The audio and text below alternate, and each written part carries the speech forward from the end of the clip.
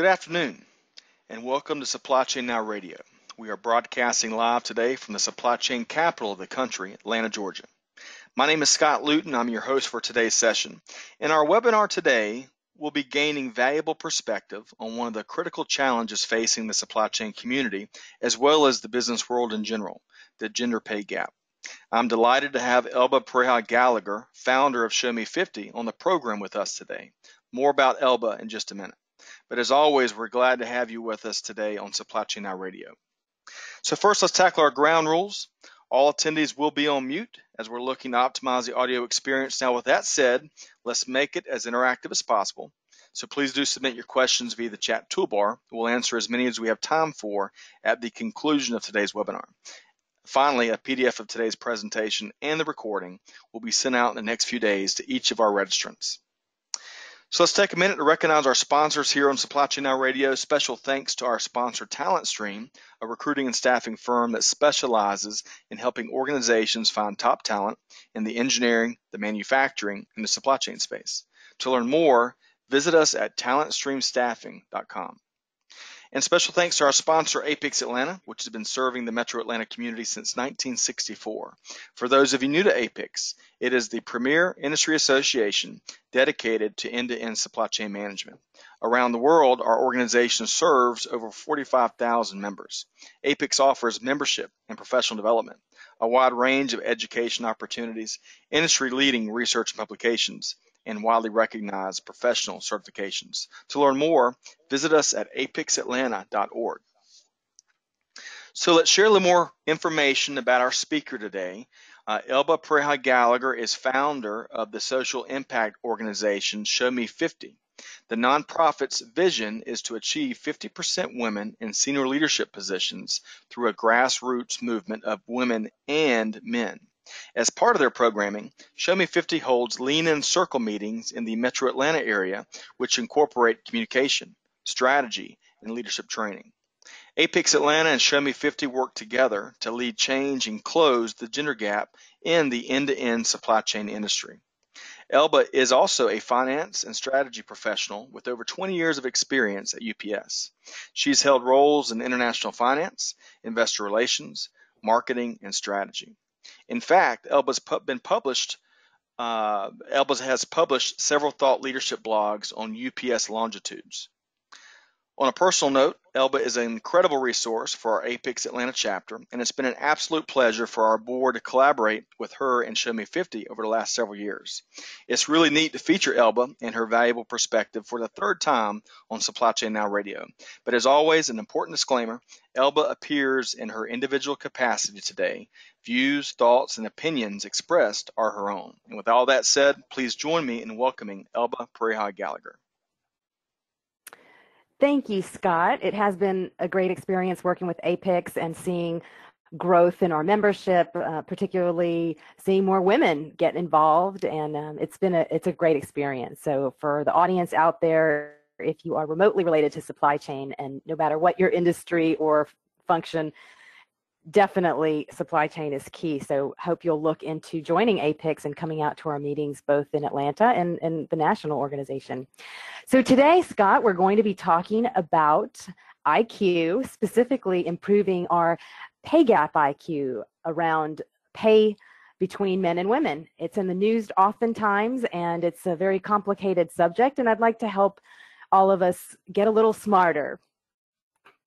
So let's jump in and get started. I do want to briefly mention about Show Me 50. What we do is we incorporate Sheryl Sandberg's lean-in concept and her lean-in circles, which intend to help women improve skills and confidence. But we also believe that it's not just about women leaning in.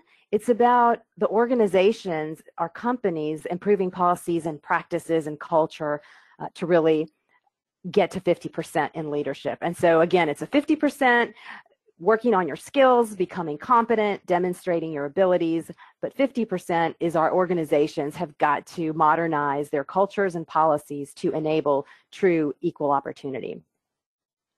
At Show Me 50, our main goal is to influence change, and what we do is we teach people how to influence change, starting with the root causes, the 4 solutions, and we provide resources for action. So hope people will check out our website, showme50.org, and take a look at how you might utilize these tools to influence change in your organization.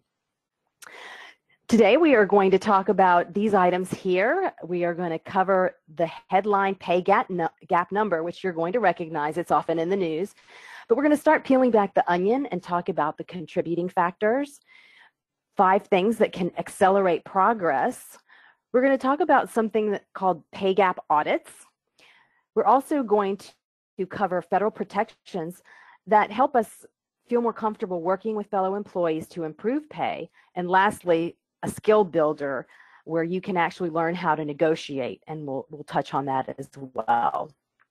And there will be a quiz, so everyone pay attention. At the end, we'll have a quick quiz and see if you have indeed improved your IQ around the gender pay gap. Let's start out with the headline number.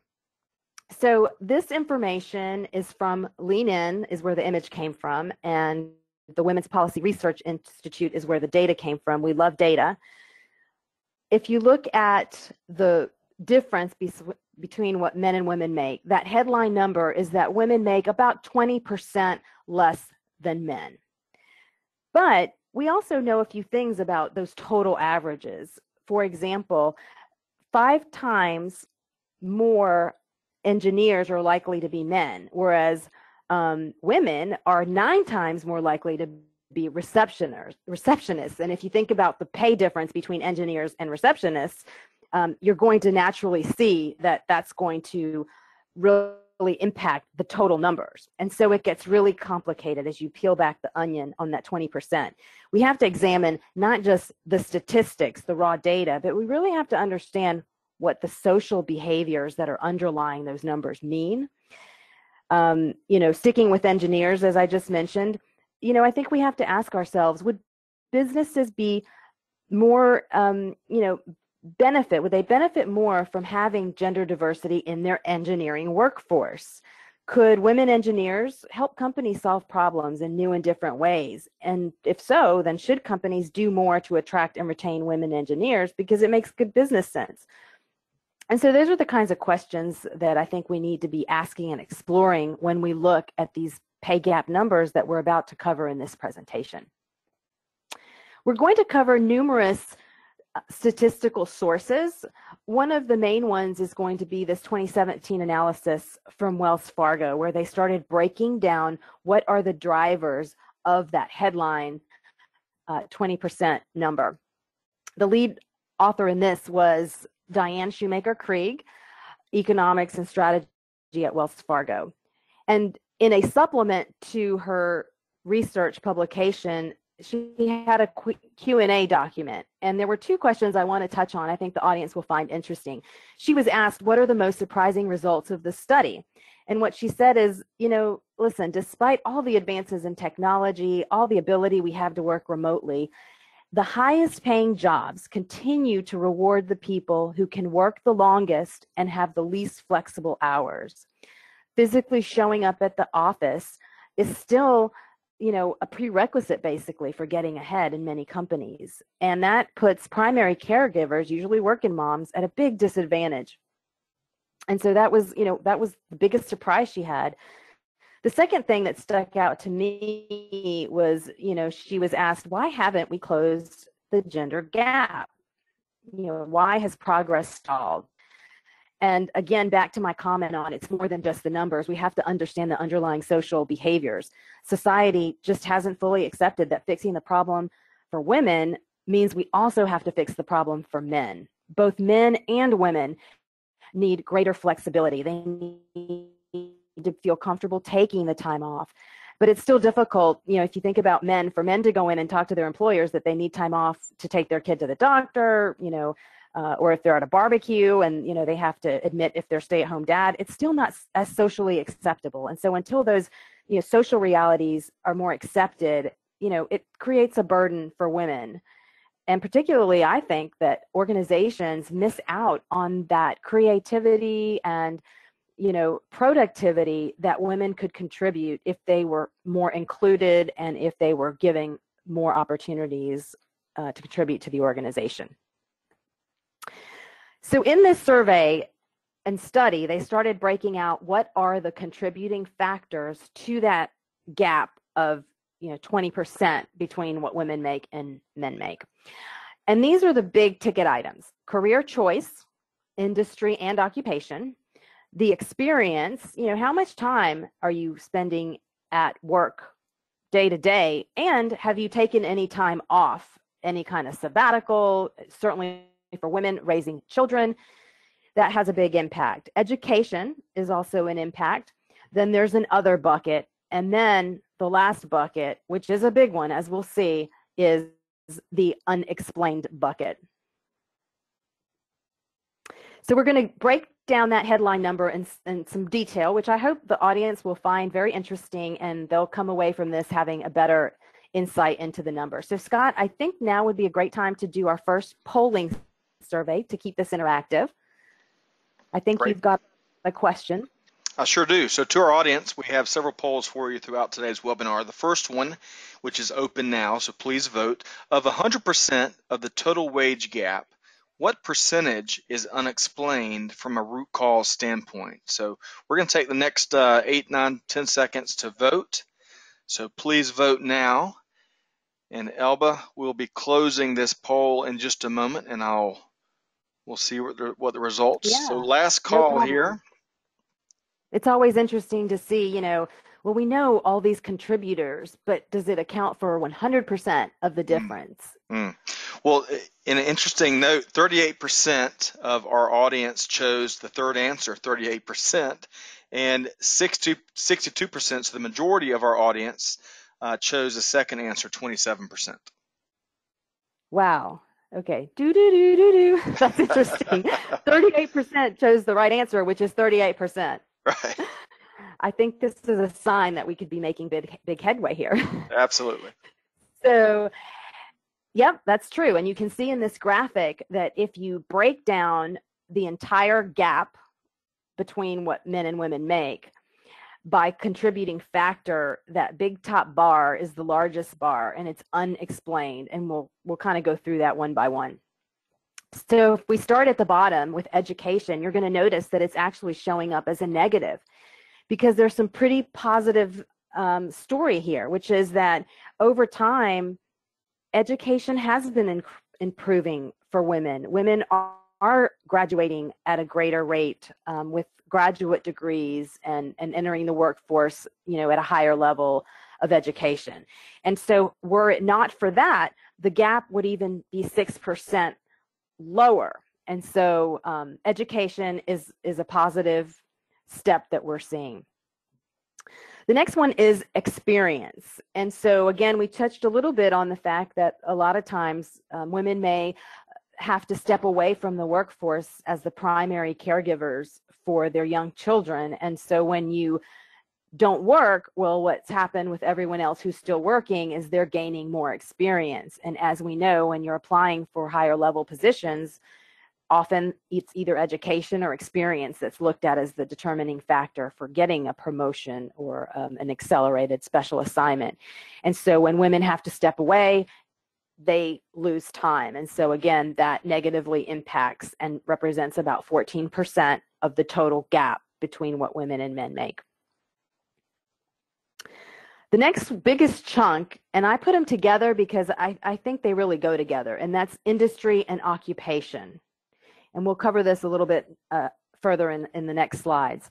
Again, depending on the occupation you choose and the industry sector, that can make a big difference. And I mentioned earlier the example of the engineers and the receptionists, right? If more women are choosing to be receptionists and it's a lower paying job, then it's going to negatively impact the total numbers of average pay. And those are big social barriers we have to overcome. We have to ask ourselves, what are we doing to encourage and incentivize women from choosing professions that are higher paying naturally? And of course, the last bucket is the unexplained bucket. And it's the most discouraging because despite controlling for every factor you can imagine, there remains a gap and it's difficult to explain why. And so what the researchers do is they come up with just the bucket of unexplained. And that equates to 38%, which means that, you know, we're not, even when you control for everything, we're still not paid the same. Oh, and I was going to mention, right, still, if you think of it in percentage terms, that 8% is missing from your paycheck. And, you know, I've read information that shows that over a woman's lifetime, this pay gap issue can equate to about $400,000 that they lose out in their economic well-being. So you can imagine if you had an extra $400,000 in your 401k, what would that do for your retirement? How could that help you provide more for your family? So one of the biggest drivers is, we talked about how we bucket occupation and industry together, right? Career choice. And so if we know that certain careers and industries make more money, why don't women just choose higher paying jobs, right? It's like common sense. So let's explore a little bit about why that might be. There are 3 things we're going to specifically look at: field of study, then majors within that field, and then the occupation that you choose once you have that major within that field. And so it's this cascading effect that has an exponential negative impact depending on what you're choosing or not choosing. So let's start out by looking at the field of study that you choose. And this information comes from Georgetown Center on Education and the Workforce, and you can certainly drill into more detail at their website. So more women than ever are majoring in fields that traditionally are dominated by men. So you know that you've heard the STEM movement. You know, people are trying to encourage more young girls in learning engineering and becoming engineers because they are highly paid, and the workforce is evolving to need more engineers. So for example, 17% of workers in the field of engineering are women today. And that's the graphic on the left side. But look back to 1970, it was only 1%. And so one thing I want all of us to keep in mind is we are making progress. Things are changing and improving. And so you can see that here. We've gone from 1% women engineers to 17%. So that's good. But women are still disproportionately concentrated in the lower earning fields. So teaching, for example, you can see on the right, has pretty much remained steady. And so today, 76% of teachers are women. And of course, we know that the pay of teachers versus engineers is much different. And so that's negatively impacting the numbers that we see in total. So the next step here is majors within the field of study. So even if you choose to be an engineer, for example, that's not enough, because even when they study high-paying fields, women are still more likely to choose the least lucrative major within those fields as compared to men. So for example, 32% of environmental engineering majors, the lowest paying engineering major, are women. Whereas among petroleum engineers, the highest paying engineering major, only 17% are women. Right, so if more women would choose to be petroleum engineers, they're going to be paid more, and it would help us raise the total wage gap, that 20%. The challenge is, how many women do you know that want to go work in the oil fields and be an petroleum engineer, right? And so I think those are the social things we have to really examine and explore. Why not? Do we have enough women out there who are in the oil and gas industry, raising attention and awareness to, you know, the interesting nature of the work? What are the benefits? How the additional compensation helps them provide better for themselves and their families? And furthermore, what can we do if we are an oil and gas company to create cultures that make women feel welcome and included, make them excited about the work that they are contributing? Those are the kinds of things. When I talk about 50% of the gap is because women need to lean in and prove themselves, but 50% is, what is the company doing to encourage and accelerate more women in the higher paying fields? So now, again, we're cascading down the field of study, then majors within the field, and then lastly, occupation. Because just because you major in one of those high-paying fields, are you choosing the occupation that actually pays more? And here you see that within the high-paying career fields, women generally are less likely to work in the highest-paying occupations within that career field. So, for example, only 27% of CEOs, 44% of lawyers, and 43% of doctors and surgeons are women. And of course, those are the high-paying occupations in those fields. In comparison, if you look at the medical side, registered, so if we start on the right side at the bottom, right, it's still the medical field, but 89% of women are nurses, right, versus the bubble above, the high-paying people, only 43% of women.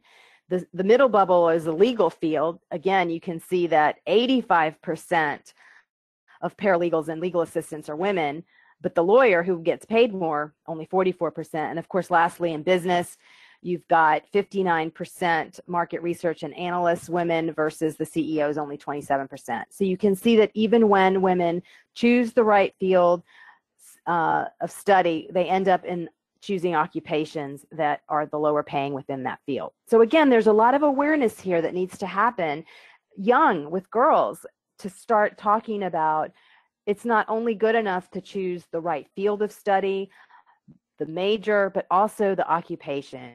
And I think a lot of us can help young people get career counseling that enlightens them to the future and how they can improve their economic position by strategically selecting and matching their interests with what good paying jobs. So lastly, that big bucket I talked about, the unexplained bucket, that 38%, was all about the unknown, right? That even when women do everything right, meaning they choose the high-paying field of study, they pursue a high-paying major within that field, they get a job in a high-paying occupation, women are still not getting paid the same as their male peers. So this is the concept of same job, right? Same job, not same pay. So if a man and a woman who are equally qualified get the same job, the woman still only earns 92 cents for every dollar that the man is paid. And so that's a far cry from equality. And although you may think, well, gosh, 7, 8 cents, what's the big deal? 7%, think of that getting added to your 401k, again, year after year. It does make a difference.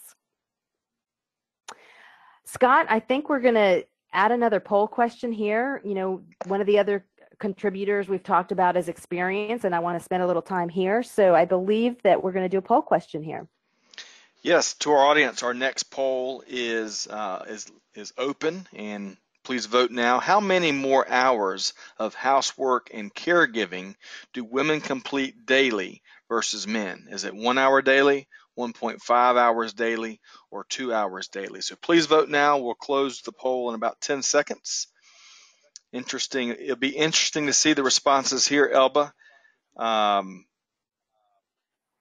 last call. Okay, so our responses, 90% of our audience chose 2 hours daily, and 10% of our audience chose 1.5 hours daily. So Scott, not to put you on the spot, but I know that you have a busy life. You are out there running all kinds of businesses, helping the community, and I know your wife is too. So where was your answer on this one? Oh, easily 2 hours daily. Amanda, if I'm busy, Amanda is super busy. So with 3 children and no shortage of chores and things around the house and with the family, it's amazing that she can balance as much. So I would say 2 hours daily, and I'm very thankful for that. Yep, that's awesome. But you do a lot too. I see you out there on social media taking the kids places and things like that, right? It really takes both partners to make it happen. I know Sheryl Sandberg at Facebook is always saying how one of the this is really interesting, Scott. She says in her book that one of the most important career decisions you will ever make is what? What would you guess? Choosing to be a parent, maybe. And choosing who your partner is going to be to raise your kids. That's a good point. Right? Because if your partner is willing to be a true 50-50 partner, you're going to see in this example why that's so important. So what was the answer, Scott, to this? Did you say that already?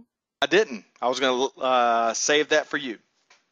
Okay. It's 1 hour, right? So on average, now keep in mind, right, this is the entire, workforce, that generally women are spending about 1 hour more working in the house, doing all their family care duties than men. And so here's a chart. This comes from a combination of the Wells Fargo study and the American Association of University Women, who's, by the way, been around since 1881. And they are advocates for, how can we improve the economics for working women. And so you can see here on the left that women spend about 1 more hour every day on family care and housework. So among full-time workers, men work longer hours on average than do women. However, on average, women do more housework and care work than men.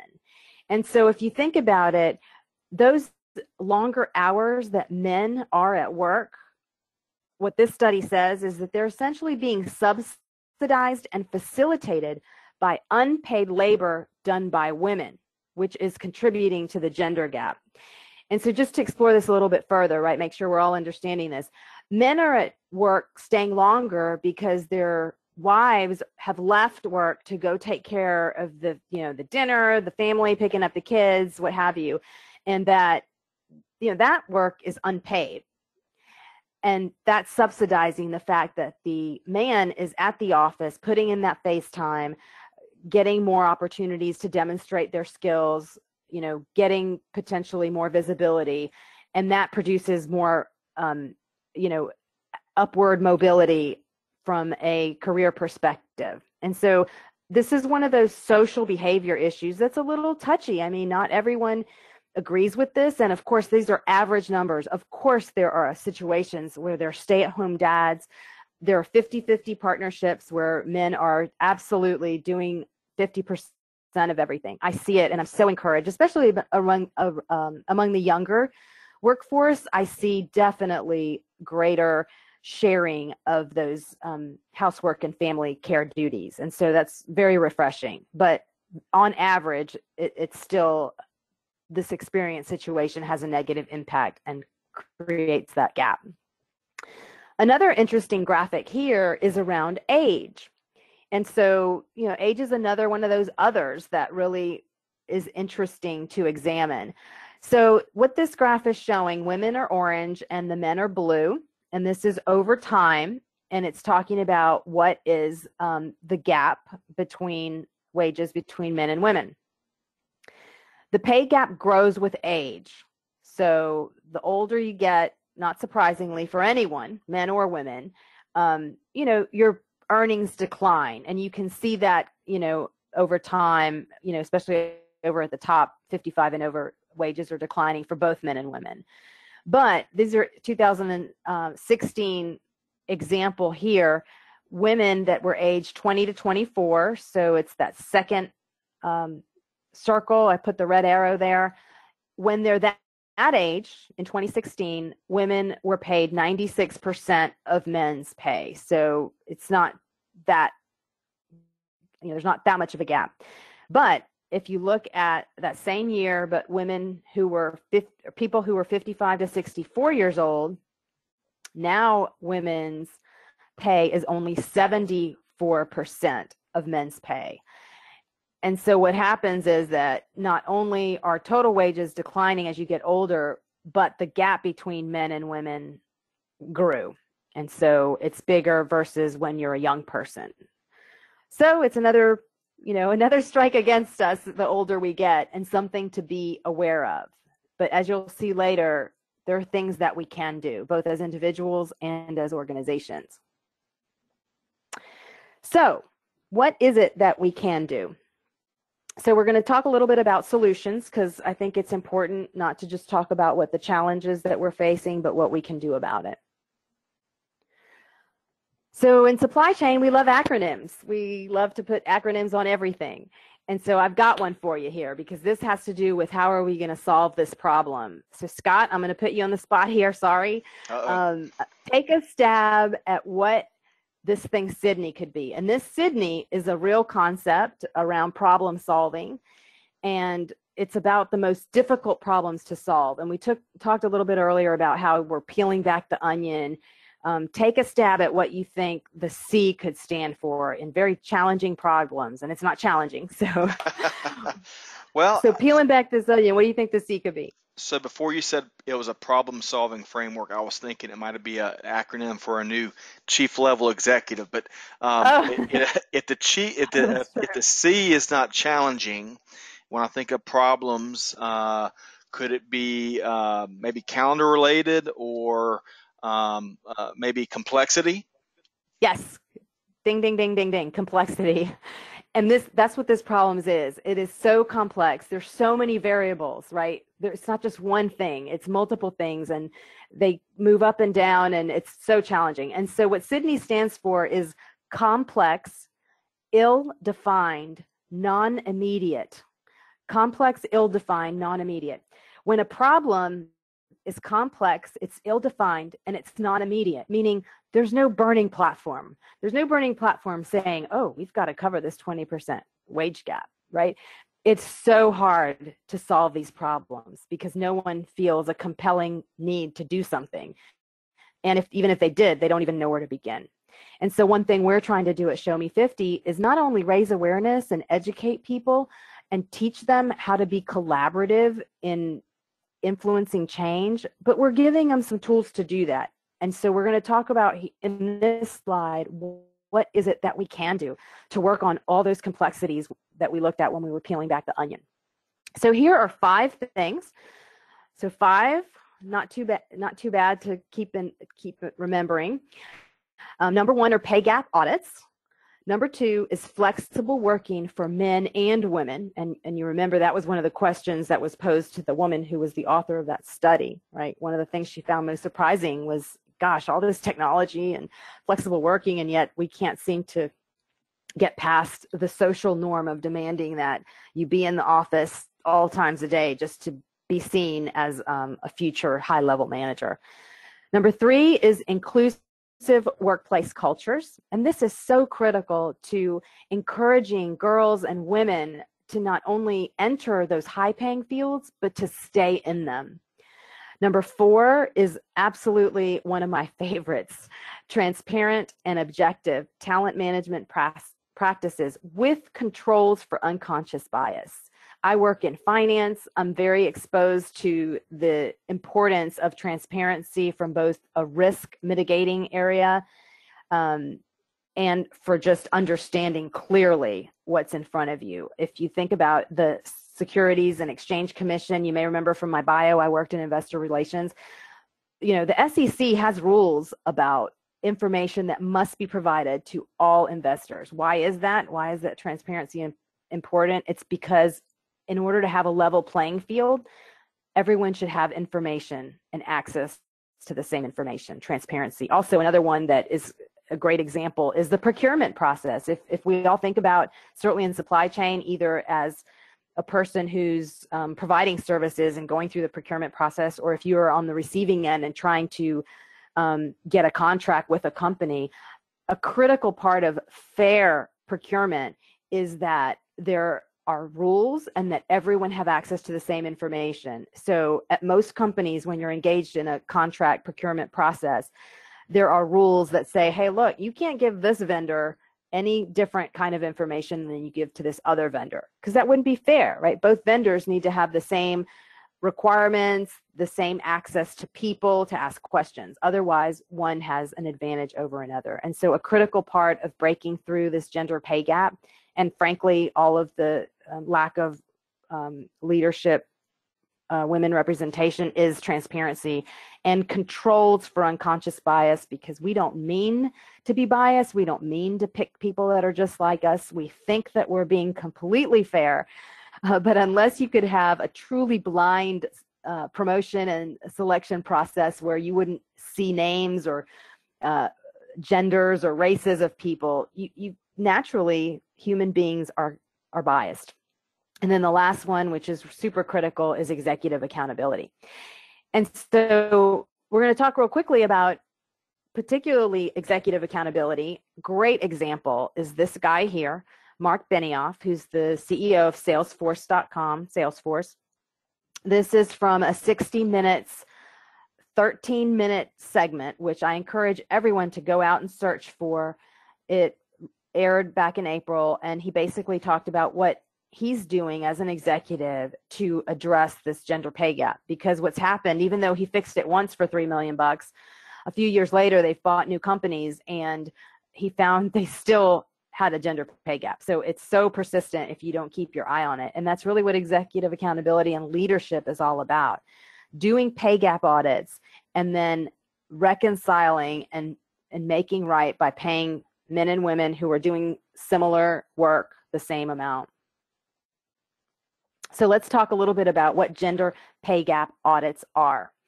So this information is all sourced from SHRM, the Society for Human Resources Management, and they are the premier organization that provides education and certification in the HR field.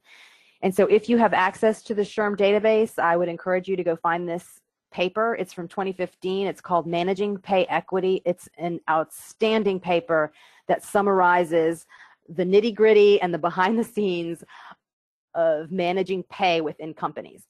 So again, the purpose of this webinar is to give you a little education and improve your IQ, and you're going to get that from this slide alone. So it's important to recognize that there are milestones where the pay gap will impact your pay. Starting pay is the first one. Then merit pay increases, which happen along the way of your career. And then lastly, promotional pay increases. So think about the fact that when you start, particularly for women, the studies and the research shows that women tend to not negotiate as much, sometimes at all. And if they do negotiate, they ask for less than men who are negotiating for the similar work. So once you start out at a lower pay, you can only imagine over time, you're never going to catch up. You're always behind. Merit pay increases, again, same story. Are you negotiating for an appropriate merit pay increase? And PS, is the process for getting the merit pay increases transparent and objective? And are there checks and balances to ensure that when you're evaluated, that you are being evaluated fairly?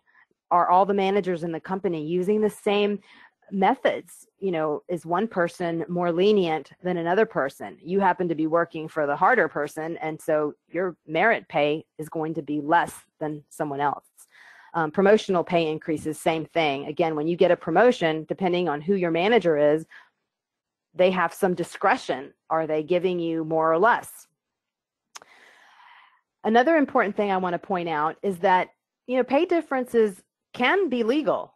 You know, absolutely. You pay people depending on what they bring, right? And so there are lots of things that you can essentially differentiate with pay. A seniority system, the merit system, quantity or quality of production, and then any differential based on a factor other than sex.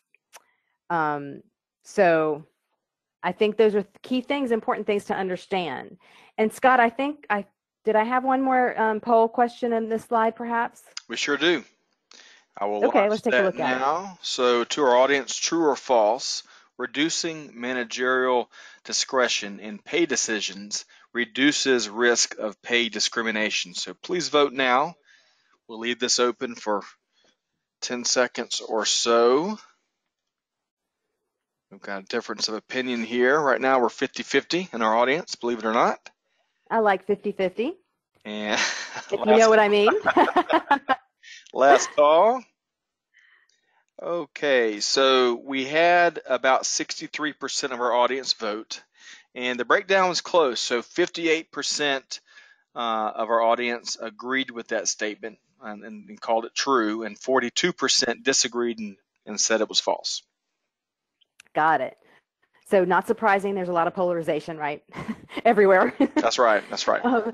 So we're split. No, but that's pretty good. That's pretty good. So they got the 68, did you say 68% was true? 58% of our audience chose true. Yep. It was true. Okay. Yeah. And that's the answer. So good job, audience. This one's a real interesting one. And certainly as leaders and managers who have, worked over time real hard to get to where we are, and we're finally the boss and in charge. We like to be in control of our teams and, use our managerial discretion. That's why you get to be a leader. But it's absolutely true that the more managerial discretion is given to someone, the greater the risk there is for discrimination. Because again, back to this unconscious bias, we're humans. I'm biased. If you can believe this, even though I am a huge advocate for women and I'm so well educated on all the topics, I catch myself being unconscious bias, in certain circumstances. So it happens to all of us. So the risk areas for organizations are the degree of discretion that is exercised by decision makers. So the more discretion, the greater the risk.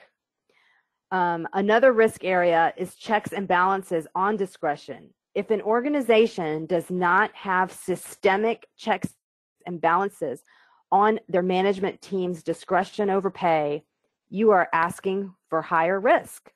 And then the last one is monitoring of discretion. If your organization is not monitoring pay decisions, they're going to be at greater risk.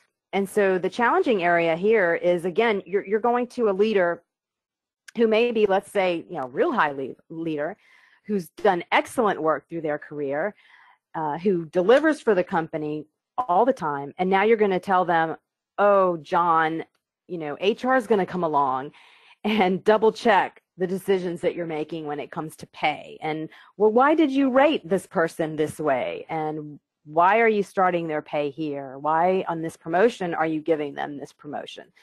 In the past, managers had a great deal of discretion and they would just say, hey, I'm in charge, mind your own business.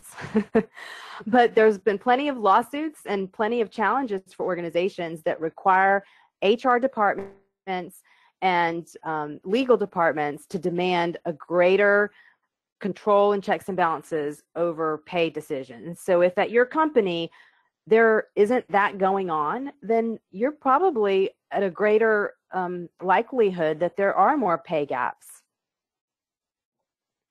And so again, this slide was all about, hey, what can we do? How do these pay gaps work? So what companies need to do is to reduce managerial discretion, right? They need to take a little bit more control about who gets paid what when.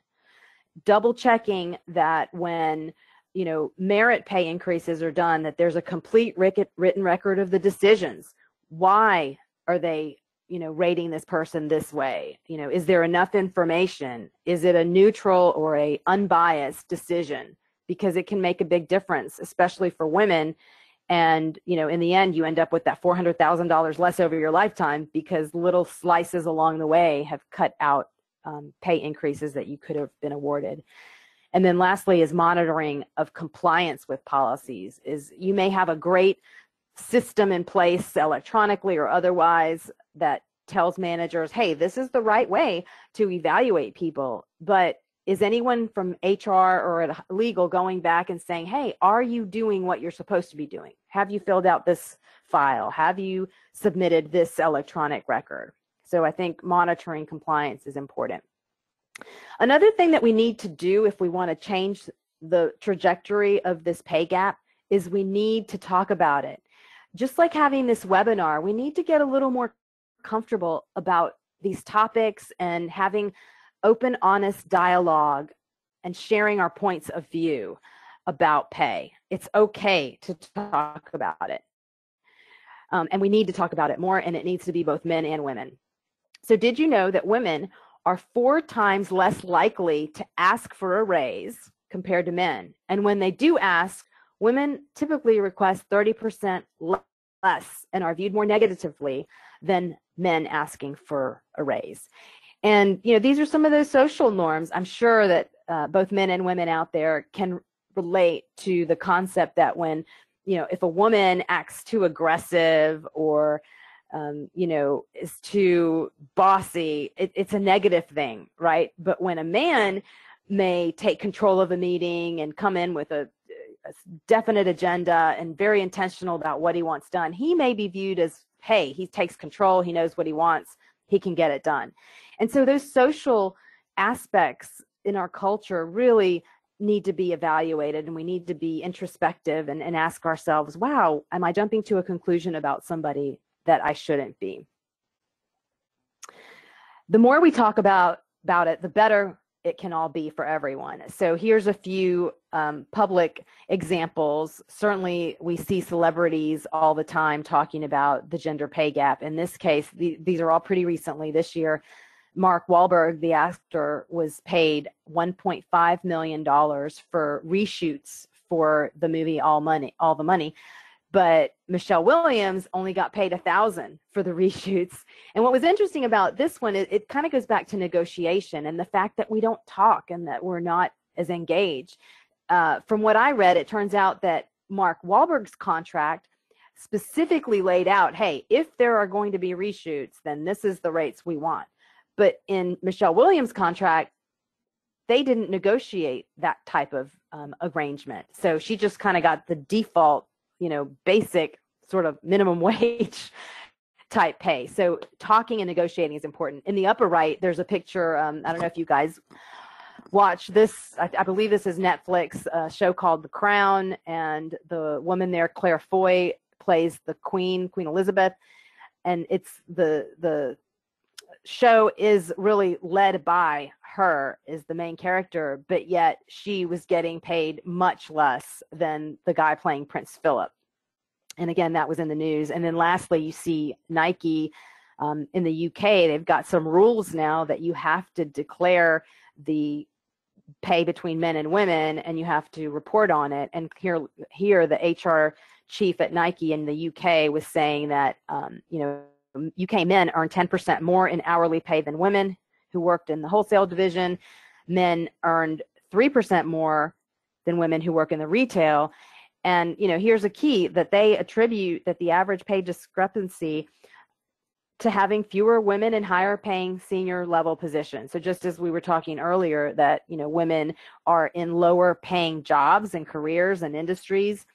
And in this case, within organizations, I think it's incumbent and required of organizations to do more to level the playing field, to do things like the SEC and procurement departments to provide more transparency so that everyone knows about opportunities and can compete fairly based on knowing what programs are that lead to those promotions. So one more example of kind of talking about it and how we talk about the pay gap is this example. So I run through our Lean In circles, we have a lot of great engagements with men and women, and we run a lot of Post-it notes and take people's true feelings on things. So some men say around the pay gap that, hey, you need to focus on your own progress. Don't, worry about what other people are getting paid. Put your head down, do your work, and things will take care of themselves, right? Quit focusing so much on this gender pay gap then. Well, back in October of 2014, the CEO of Microsoft kind of said the same thing. He then had to come back and apologize. What he said was, you'll see there kind of in the middle, Nadella said that women should just trust karma instead of asking for pay raises. He suggested that the system would reward their work. But of course, we all know from reading all the papers and the research that it's just wrong. You don't just get rewarded. You can't just put your head down. You have to do more than that. And so he came out and apologized. And on the right, you see a statement from Sheryl Sandberg at Facebook. She's the one that started the Lean In movement. And, she points out that women who ask for a higher salary are typically viewed as more demanding than men who do the same thing. Aggressive and hard-charging women violate the unwritten rules about acceptable social conduct. Men are continually applauded for being ambitious and powerful and successful, but women who display these same traits often pay a social penalty. And so female accomplishments come at a cost. But I think that, we still have to be vocal, be transparent, be willing to have these uncomfortable conversations to help us advance change. Another thing I've heard in our focus groups that we do with Show Me 50 is that this is a comment from a woman. I want to fight for myself, but I'm afraid of retaliation or being labeled. And I totally get that. Trust me, I am terrified most days of talking about Show Me 50, talking about the opportunities that we need to work together to improve for women. So I get it. I think we need to be not only a little brave, but also a little educated.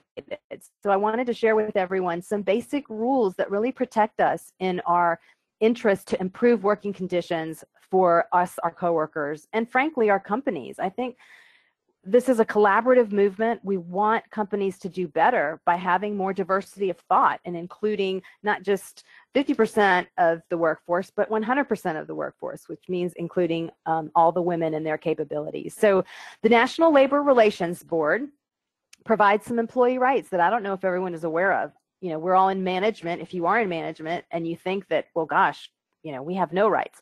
So the National Labor Relations Act provides rights, this is in the middle of the slide, to employees to engage in concerted activity, which is when two or more employees take action for their mutual aid or protection regarding terms and conditions of employment. Single employees can engage in activity if they're acting on authority from other employees or trying to bring groups together to prepare for influencing change. And some of the examples of activities, and the one I wanted to point out to you is the first bullet, addressing their employer about improving their pay. So this is a protected activity, legally speaking. Another area where we have some protection is from the Department of Labor. They have a policy that's pay transparency policy statement. And so if your company does any business with the government as a contractor, right? So your company works with the government. They have a contract to provide services to the government, which, by the way, is going to be just about every major company. They must post what you see here on the screen. This is the official pay transparency policy statement. You can go to your company's employment website, maybe they're, where they post and open jobs, and dig around in there, and you're going to find they posted on here that they will not discharge or in any other manner discriminate against employees because they have inquired about their pay or the pay of other employees. So as we start to wrap this up, I want to repeat that one of the solutions, in addition to what I mentioned, where you've got those 5 things, including executive accountability and gender pay audits, we've got to keep talking and we have to learn to negotiate. Because remember, there were those 3 milestone areas where we are negatively impacted: starting pay, merit pay, and promotion pay. You have to learn to negotiate at each one. So I want to share with you a great tutorial free website out there. This again comes from the American Association of University Women, and it's what's called a salary skill builder. And it's super short. It's very interesting to scan through it, but it teaches you some basic negotiation skills, and it actually enables you to write down and practice the words you will use when you are negotiating your pay at those 3 milestone areas. And by the way, this is not just for women. I talk about this all the time, and Scott mentioned it early on that, Show Me 50 and my philosophy is that it's not just about women. Men and women have to work together, and men also are negatively impacted by pay discrepancies. It depends on your personality, and if you're different from the rest of the men in your organization, you also will suffer. So check out this negotiation skill builder. It's great. Okay, so last thing we're going to do, this was an IQ workshop, and we're going to see if your IQ has worked. So has improved. So Scott, I think you're going to help me here. Let's kind of go through a few questions real quick and see if we can recap what we learned in today's webinar. So number 1, equality is 50% you leaning in and 50% what? Company policy and culture change. That's right. And that's why I love that 50-50, right? And we hear about this in our career development. Look, you've got to do your part. The company's just not going to hand you a brand new promotion. You've got to go prove yourself. But the company has to do their part. Okay, the headline gender pay gap number, right? So this is the gap in percentage terms. What is that? I'm going to say 20%.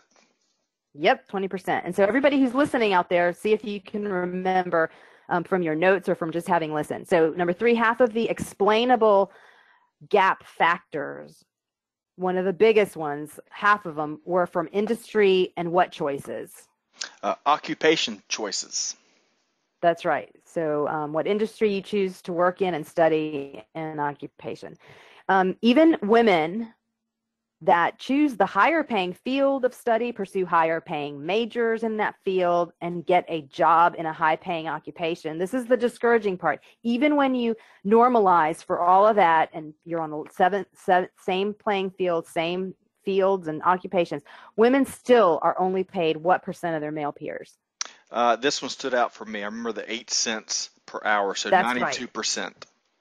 That's exactly right. And again, I said that, hey, that 8 cents or 8%, think of that every year in your paycheck over time. It's a lot. Sure. Number 5, women spend about how much more on housework and childcare than men do. And this is a 2-part question. It's said that men's longer work hours are subsidized and facilitated by what, which contributes to the gender pay gap? So the first blank is 1 hour. That one certainly stood out. The second, women's unpaid labor. That's right, because they're doing all that housework for free, and right. So it's subsidizing the guys who get to stay at work and get more face time and lead to more pay and promotion. The pay gap grows with age. So young women were paid blank percent of men's pay, but once you get older, 55 to 64, you're only at 74%. So the young women get what percent of pay? Now, this was encouraging, 96% at the earlier stages. So hopefully that reflects a mindset change and evolution. I don't know. I know, yeah. I hope that can continue, right? That we don't open up the gap as age persists. 5 things that can accelerate pay equity. Ooh, I'm going to challenge you on this one. You have to name 5 things. This one was the one with the picture of Mark Benioff. Okay. So the first one, the pay gap audits, that stood out. Flexibility is always important. Thirdly, inclusive workplace cultures. That's certainly the inclusivity is a phrase that I've come to know and hold dearly the last couple of years working with you, Elba. Transparency is a big factor there. Transparent and objective talent management practices. With controls for unconscious bias. We've got a question from the audience on the latter point there. Awesome. Okay. And then finally, of course, it starts at the top, executive accountability. Yep. Cool. Okay. Let's race through these real quick so we can get to that question. 3 major milestones where pay issues happen. Your starting pay, merit pay increases, and promotional pay increases. That's right. And then 4 reasons that can legally justify pay differences. A seniority system, a merit system, quantity or quality of production, and of course differential based on a factor other than sex. That's right. Okay, 3 ways to reduce pay discrimination are? Number 1, reduce managerial discretion, right? Number 2, provide more complete written record of decisions. And thirdly, improve monitoring of compliance with policies. Yep. Okay, we're down to the last 3 questions. So women are 4 times more likely, less likely, I wish 4 times more, less likely to ask for a raise. And then when they do ask, they're typically only requesting what percent and are viewed more negatively? Believe it or not, 30% less. Yep, 30% less. Wow. Okay, so true or false, the National Labor Relations Act protects the rights of management employees to work together to improve working conditions, including improving their pay? Absolutely true. True. And last question, practicing what skill is an effective way to improve your pay? Negotiation, of course.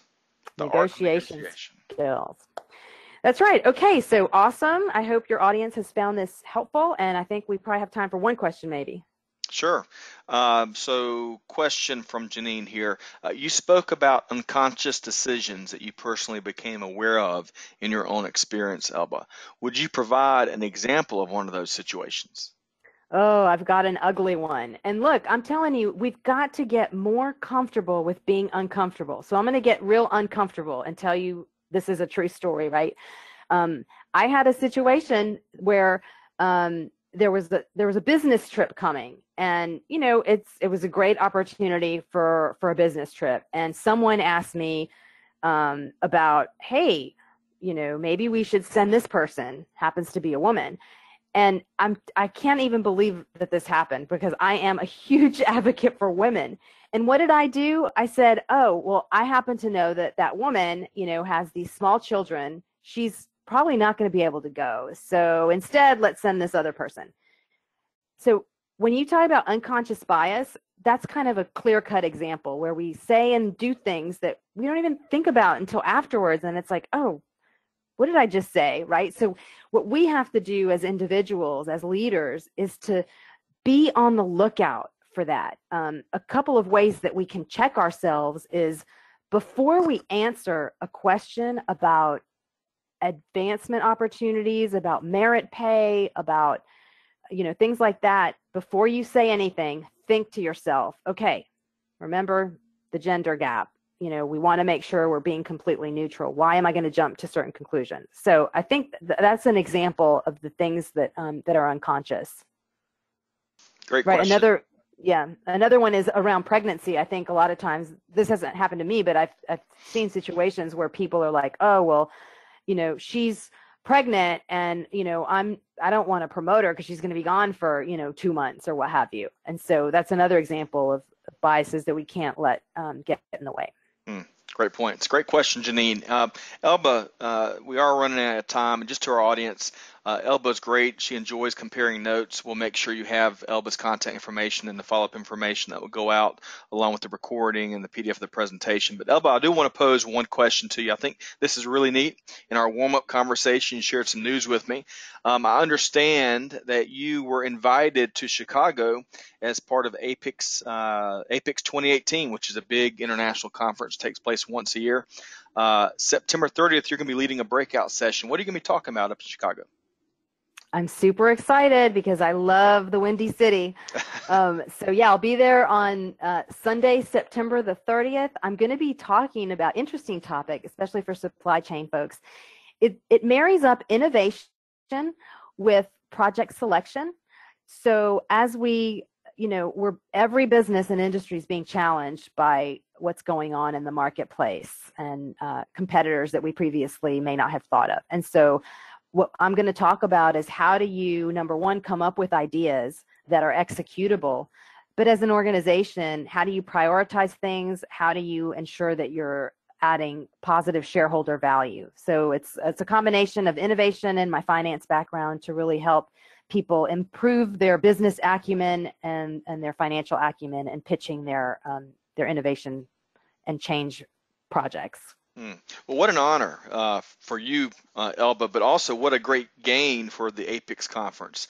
They really feature the best of the best speakers within the supply chain industry, so Elba fits right into that. So to all of our audience, if you're attending the International APICS conference in Chicago in the fall, late September, early October, make sure to take in Elba's breakout session. So Elba, thanks for your time and perspective today. We're going to be concluding our session this afternoon on a few final items. First, we want to invite our audience to join us for one of our upcoming webinars. A bunch of different intriguing sessions on the docket, from attracting top supply chain talent to a warehouse industry workforce update, many more. Learn about each session at apicsatlanta.org. Secondly, if you're in the state of Georgia and you want to engage the next generation of students, we'd welcome you to join us for our Supply Chain 101 initiative, where we're taking teams of volunteers into elementary schools to talk supply chain with students. Contact us for more information. Also, if you're interested, speaking of APICS, if you're interested in pursuing a supply chain management certification, be sure to check out our APICS Atlanta CSCP and CLTD boot camps that are taking place next week at Georgia Tech.